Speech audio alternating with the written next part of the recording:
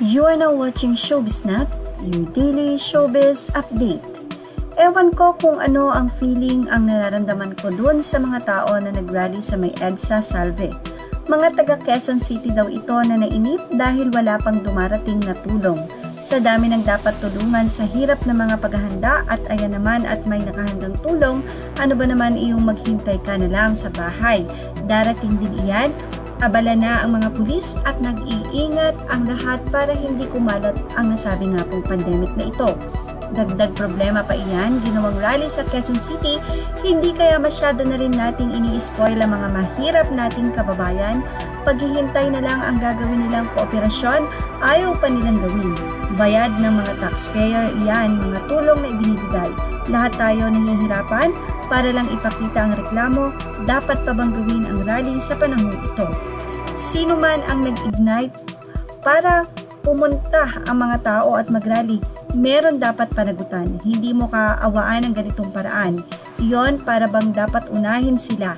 Hindi lang sila ang nahihirapan sa Quezon City o saan mang lugar. Marami pang apektado pero bakit iyong iba tahimik lang na naghihintay? Please gamitin naman natin ang konting utak sa ganitong sitwasyon. Hindi lahat kasalanan ni Mayor Joy Belmonte, hintayin natin, huwag magmadali. Ito nga po ang naging pahayag ni Manay Lolit sa kanyang Instagram at iba't iba naman po ang naging pananaw o reaksyon dito ng kanyang mga followers. Ang iba ay pinagtanggol ang mga nasabing nagrally. Ayon sa kanila, kung kumakalamang tiyan, talagang baka mapilitan kahit ako na gawin ito. Iyon ang sabi ng isang netizen.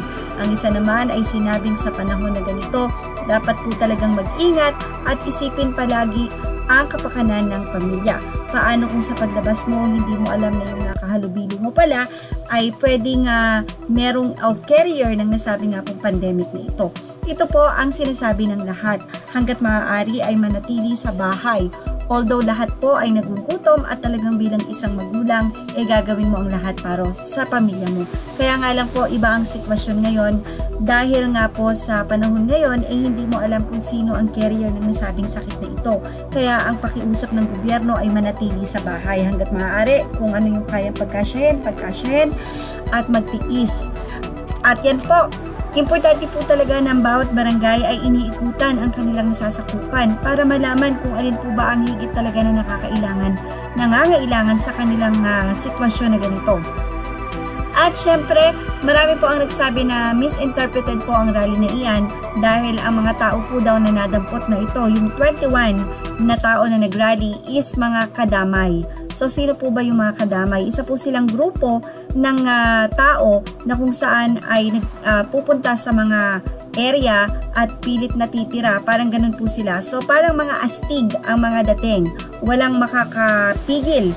Yon ang kanilang organisasyon. Kaya naman ito po ang sinasabi. So ang mahirap nga lang nito, kapag ka ang isang pamilya mo ay nangyari na may carrier at ikay nahawa, malaki nga pong balakid or malaki pong problema yan na idudulot po sa bansa.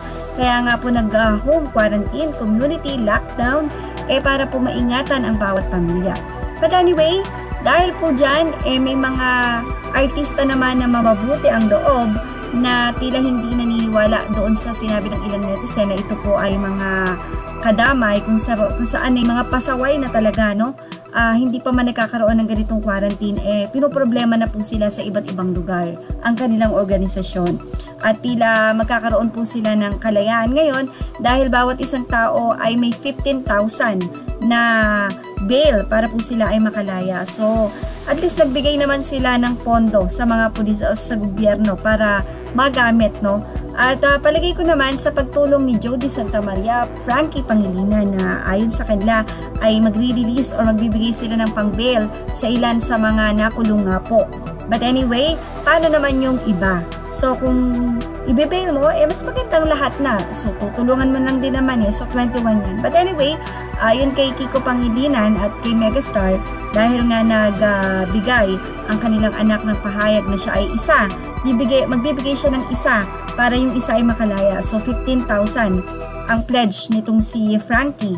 At dahil nga doon, nakisang-ayon na nga din ang kanyang mga magulang na sila Megastar Sharon Cuneta at Kiko Pangilinan para nga po magbigay din ng pledge.